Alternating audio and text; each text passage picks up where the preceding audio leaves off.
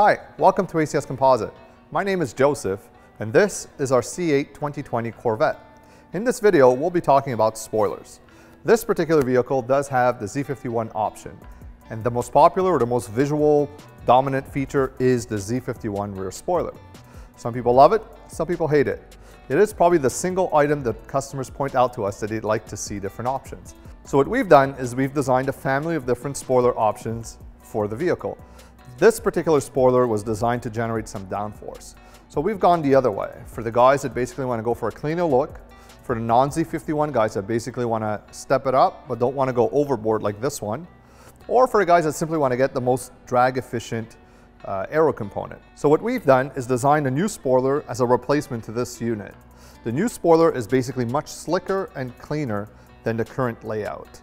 So we'll be walking through the installation and obviously the final review of the whole product. Our new C8 spoiler is inspired by this very small wicker that's here. What we've done is we've enhanced it and pulled it back without generating any drag. So it is the most aero efficient spoiler if we're talking about drag coefficient. Ideal for guys that want to do top speed runs or drag racing. So it is a much cleaner look, but it does have some science behind it. So right now what we're going to do is walk you through the installation of the spoiler. To do this, the whole rear clip does have to come off. If you do have a vehicle without a Z51 spoiler, you do have to basically drill the holes before disassembly. We supply you a template, it references all the surfaces, and there are 6 holes that need to be drilled. This is true if you're also installing a Z51 or the GM accessory high wing. So the mounting pattern is the same between all 3 spoilers, which is really a cool thing. It is a reversible mod, so at one point you could go back to stock, unless you're going back to a no spoiler setup. So we'll be walking through the whole layout, all the bolts, all the nuts, little tips to try to pull it out, and finally the complete review. So the first step to the bumper removal is our setup. We do need to raise the car off the ground and set it on jack stands. We've already done this, and we will have a video showing you how to properly jack up the C8, so you could watch that.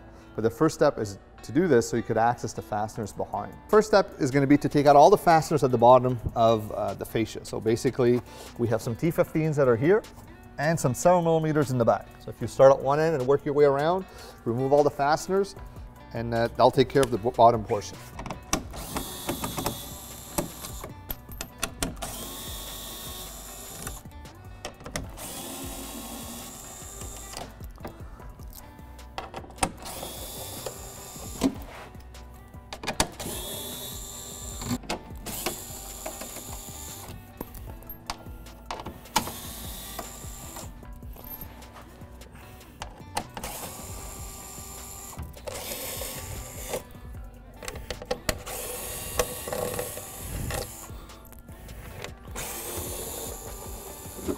Next step is to remove the trim bezel. Whether you have a splash guard or the trim bezel, they come out the exact same way.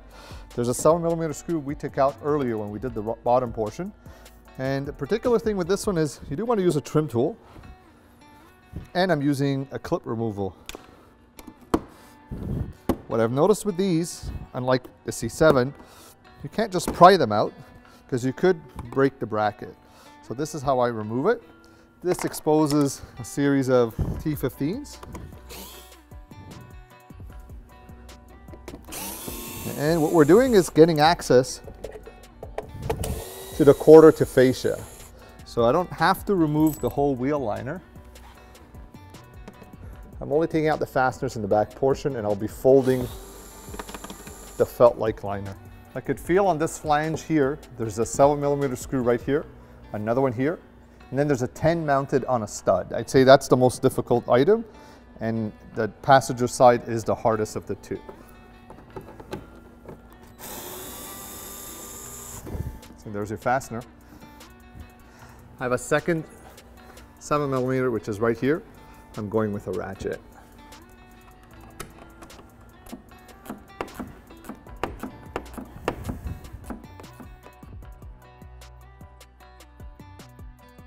Got it.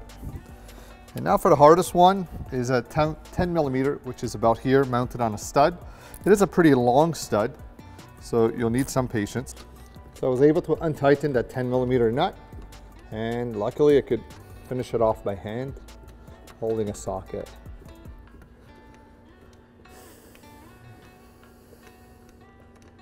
So now for the home stretch for the fasteners, we have the top leading edge, T15, and the two little ones, which are easy to forget, right in the corner. So I'm going to start at one end and work to the other side.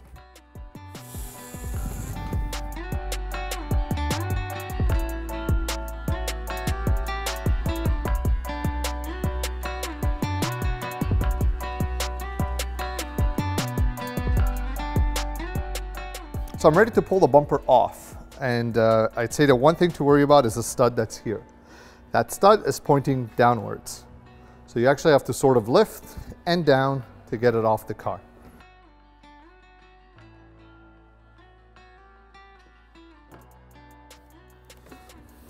I've disengaged the bumper by unclipping the two ends, and now I'm just pulling it, resting it onto the pad. There's a series of light switches or harnesses that need to be unplugged, along with the rear tail lights. So the bumper's off, and basically the clips, the push clips, are holding me back. So I'm using a fork just so I could get a little bit of wiggle room with the bumper. So to unplug the wire harness, you have a red locking tab. You have to pull it out, and this becomes your pushing to release the tab inside.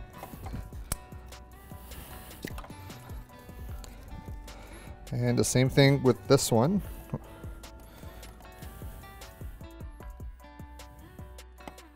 Red tab unlocked, and I feel the lock disengaging, and off she goes.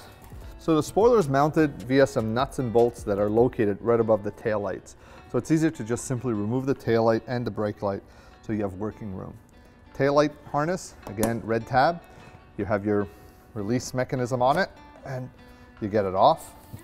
7mm screws on its perimeter.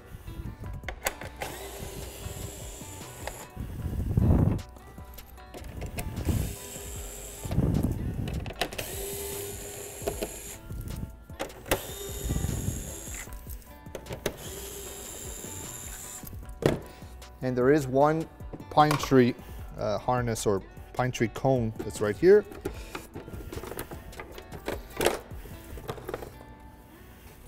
And the taillights are free. Same thing for the other side.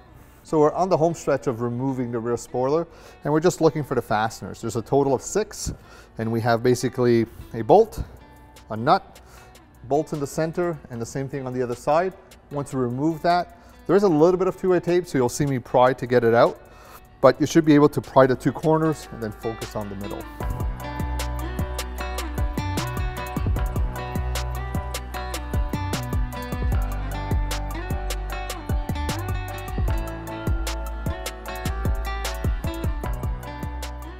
At this point, we have no mechanical fasteners for the spoiler. We are simply relying on the two-way tape to hold it on. So the ends is the easiest.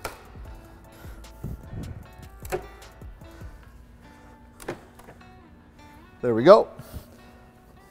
So stock spoiler off. We're now getting it ready to put on the new one. So the spoiler is off the car. We're going to clean the surface and basically decontaminate it. So we're going to use again an alcohol solution to de-wax it. And we have our brand new spoiler. So here it is.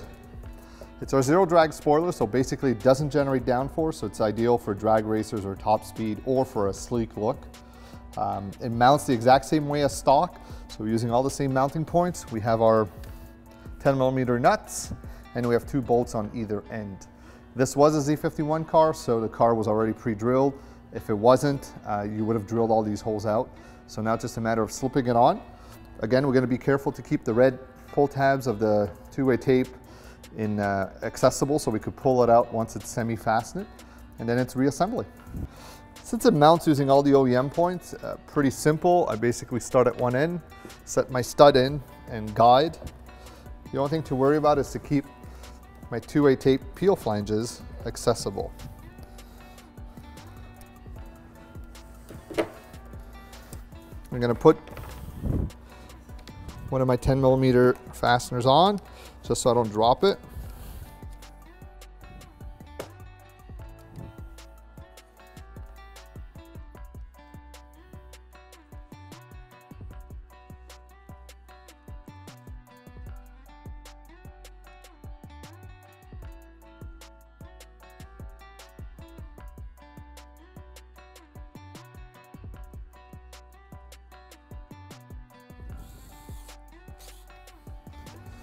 I don't want to over tighten any of my fasteners because I do have to peel the two-way tape.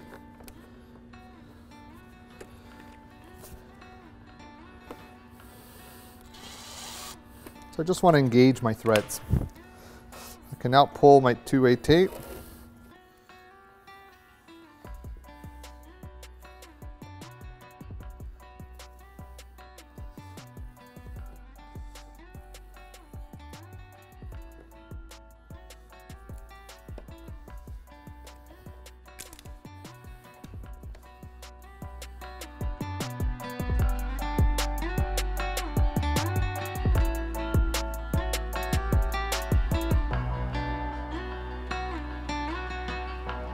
So my two-way tape is all out. I'm now ready to tighten all my fasteners.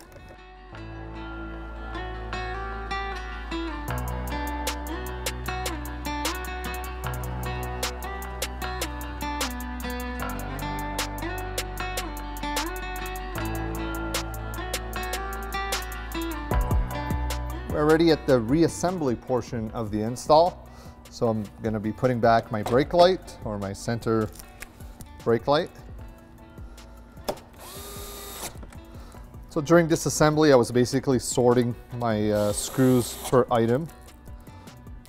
So I have a family. There are different lengths between the lights, the brake lights, and the undercarriage. So they're all 7mm, but different lengths and different washers. So you do want to keep everything separate.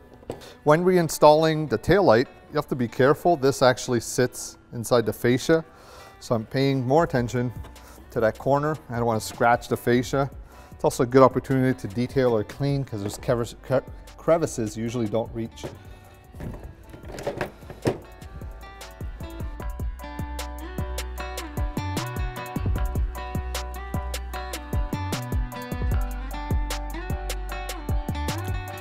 Reconnect the brake light, clip, and the locking tab. I could reinstall the push pin in its hole and down to the other side.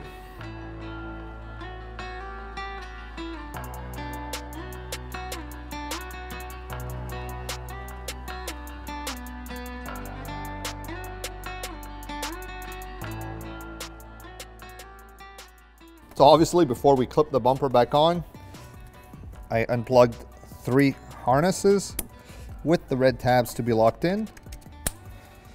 And they need to be slid onto the supporting tab.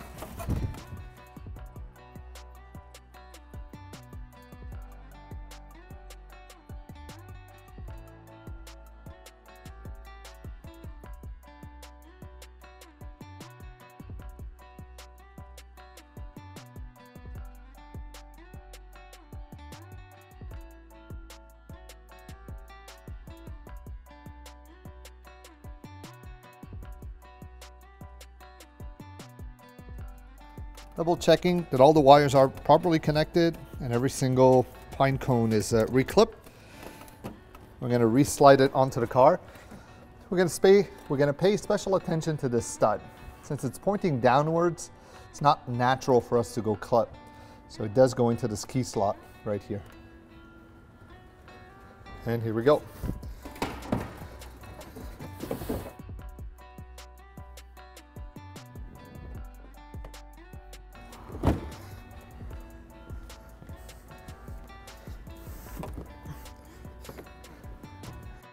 As you reinstall the T15s for the bumper, I'm actually using the squeeze mark on the plastic to locate it. This is going to ensure I get a right bumper to tailgate or hood panel gap. So you can actually see it. And if it's off, I actually push it into position. And this saves me having to trial fit or go back and forth trying to adjust it.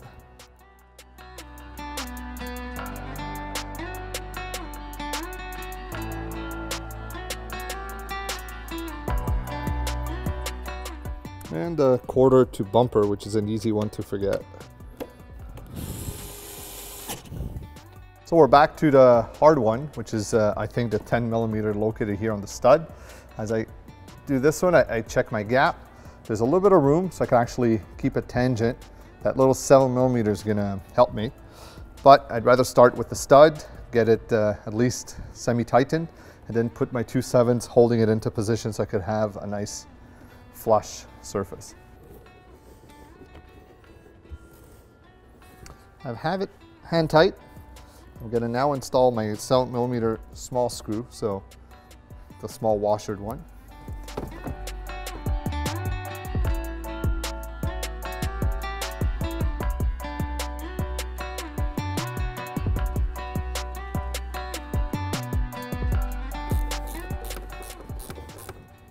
I'm flush, I'm happy, then we tighten.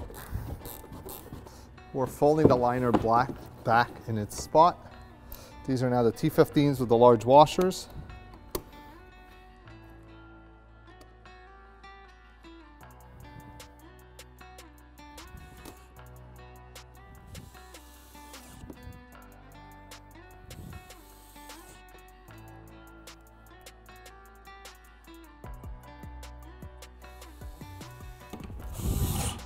The mud flap, simple. The tab into the liner, line up the clips, and go slowly. The plastic is very flexible, so.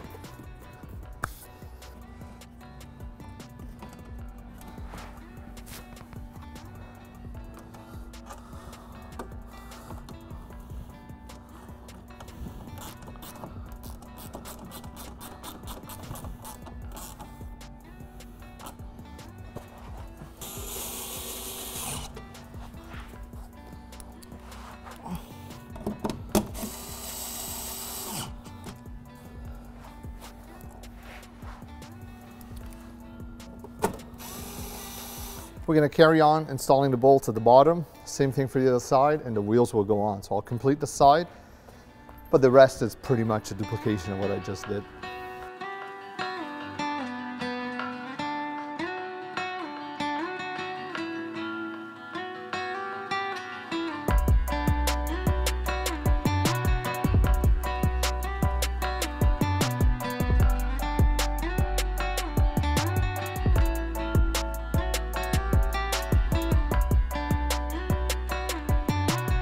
So there you have it. We've installed our new ACS C8 spoiler, and we could appreciate how it really matches the lines of the car. From the body line on the deck that flows into it, to the extended speedster look. We have the matching lines that really go pick up the features around the taillights, and just a sleeker look than the stock Z51 spoiler. So it's really filling up that gap between a non-spoilered car and a Z51 spoiler, giving you what we think a balanced look without excessive downforce. So if you're looking for a slick, streamlined look, this is definitely a part to consider for your new mid-engine Corvette.